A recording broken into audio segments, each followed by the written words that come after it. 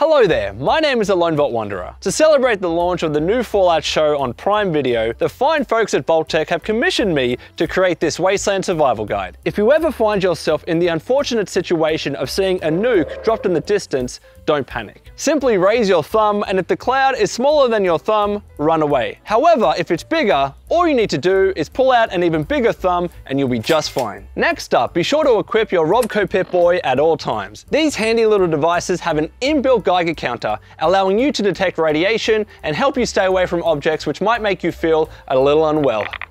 However, in this harsh wasteland, radiation exposure is inevitable, so power armor really is your best friend. It might be clunky and as hot as fire ants' breath in there, but the radiation protection it provides will help stop you from kicking the bucket, or worse, becoming a ghoul. All episodes of Fallout are streaming on Prime Video, so watch now.